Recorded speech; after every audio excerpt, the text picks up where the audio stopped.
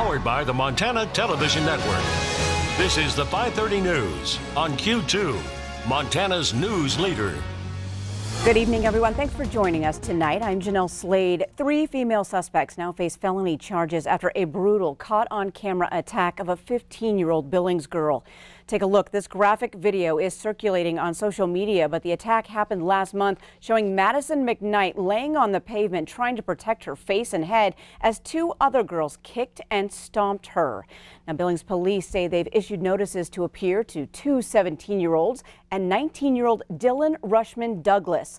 All 3 girls face felony robbery or accountability to robbery charges. None have been booked into jail because of the jail's new policy regarding COVID-19. Now tonight we hear from Madison's mother, who tells Q2's Andrea Lutz her daughter is recovering from both physical and emotional wounds.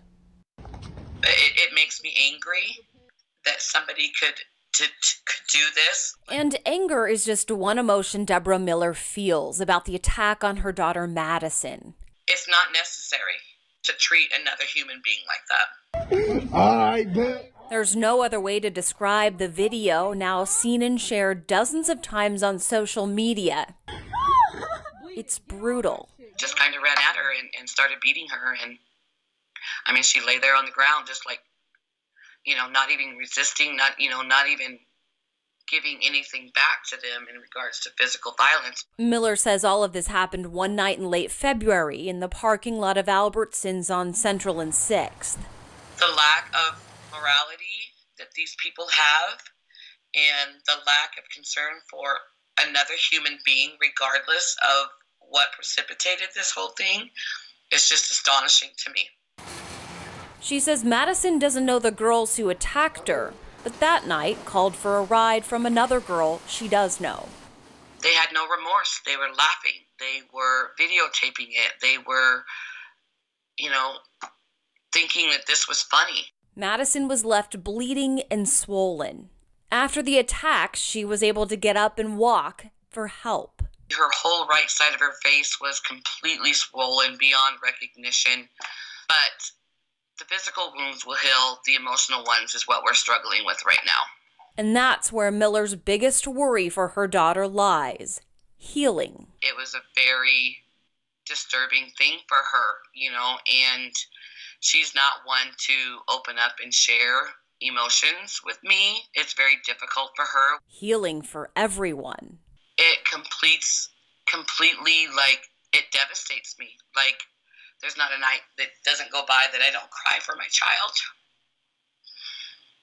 Miller believes the mental health system in Billings has failed her daughter, and she's frustrated by how long it took police to file charges.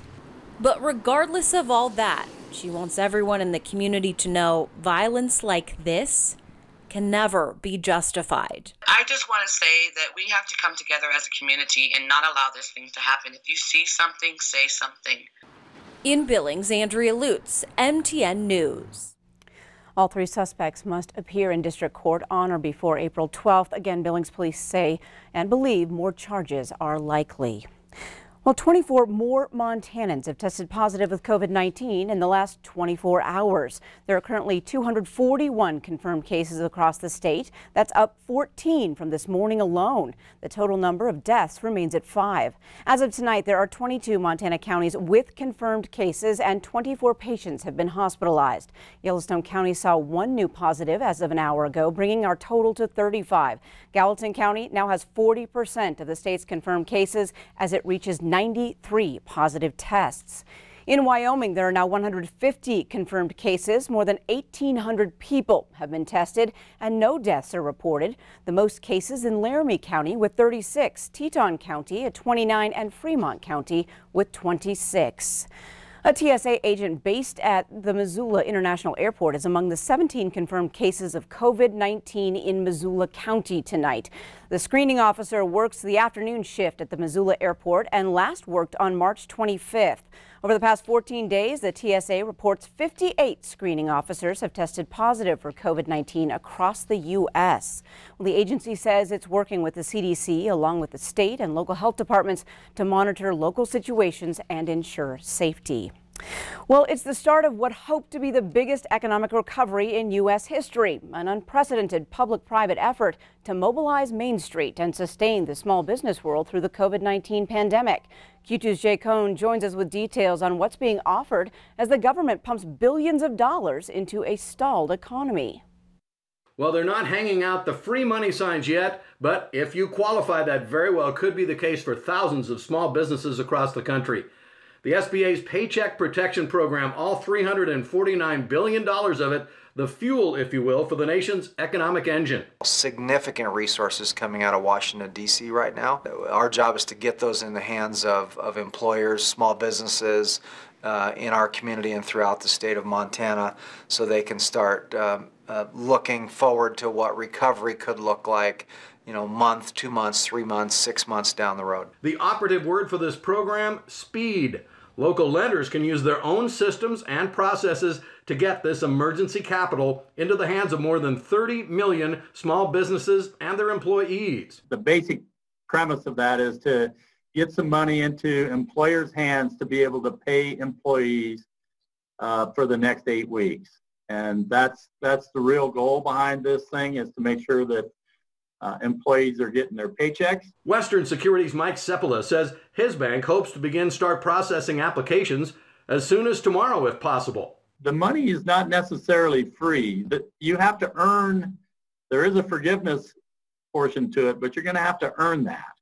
Mm-hmm. And by that I mean, as a borrower, you're going to have to prove what your payrolls are. You're going to have to prove that you have those payrolls going forward during the next 8-week period. And in order to be able to get the forgiveness on the debt. Another SBA program, Economic Injury Disaster Loans, as much as $2 million per business, now features an advance, a quick infusion of some $10,000 in cash within 3 days. Very important. What we've heard initially on 2 weeks ago was, man, I don't need another loan, I need cash today. And then we were getting concerned about the SBA process taking too long and those dollars not being available for weeks and weeks. The SBA heard that message, I think, and with the encouragement of Congress, now they have that advance feature where they can get cash within a very short period of time. While the SBA finalizes all the rules and details, both Arviskow and Sepula say now's the time to get your paperwork in order, your tax statements, your payroll records, everything ready to go as soon as possible. In Billings, I'm Jay Cohn reporting for MTN News.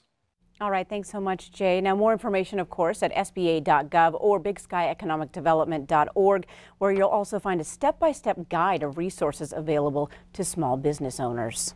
Well, filings for unemployment skyrocketed to record heights across the country last week. That number, more than 6.6 million, which crushed the previous high of 3.3 million just set the week before. Unfortunately, Montana is no different. MTN's Mike Dennison has the latest state numbers, which have gone from just a handful a few weeks ago into the thousands. A mere month ago, new filings for jobless benefits in Montana stood at less than 100 for an entire week. Not anymore. In the past 7 days, more than 23,600 Montanans have filed for new unemployment benefits. And the week before that, almost 17,000 Montanans did the same. The largest total claims filed in one day was last Friday, when almost 5,000 people who'd lost their jobs submitted the paperwork to get jobless benefits.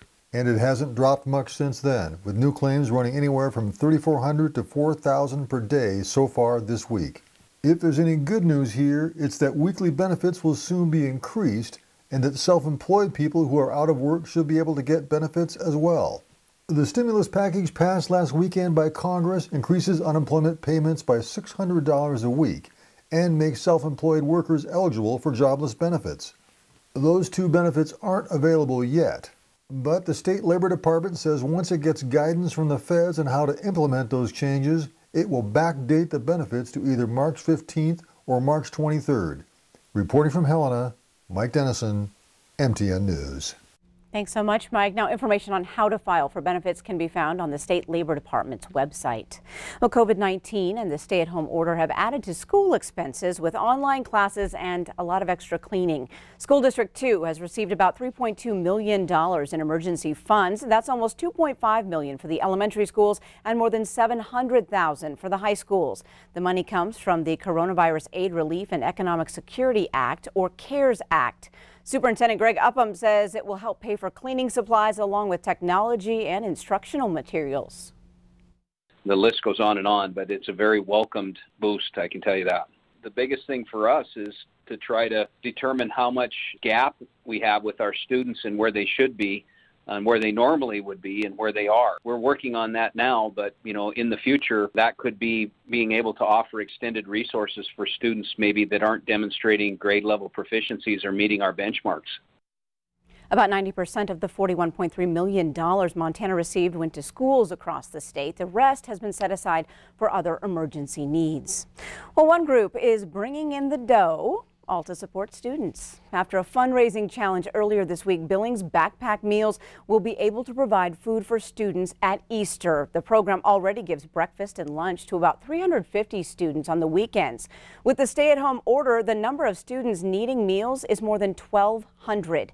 It will take about $10,000 for 5 days of meals around Easter. A $1 challenge went out on Tuesday, and by Wednesday, $5,000 had been raised. That, along with food donations from Sodexo, brings the need to about $1,000.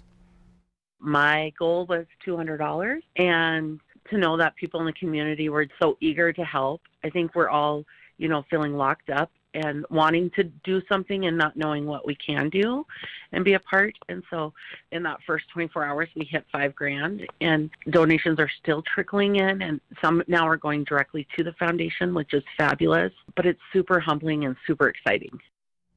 And the Education Foundation for Billings Public Schools runs that Backpack Meals program. Still ahead on tonight's 5:30 News, there's a new hot spot in town that's tapping into ways you can still say cheers during this unfamiliar time. And later in sports, a special happy birthday shout out from Daughters of the Nile dance team. Along with the snow today, we started at 9 degrees first thing in the morning, ended up only 19 for a daytime high. It's got to get warmer, doesn't it? We'll tell you about that with the forecast coming up. You're watching MTN News with Jeanelle Slade and Russ Riesinger. Storm Tracker weather with Bob McGuire. And sports with Scott Green. This is the 5:30 News on Q2, Montana's news leader.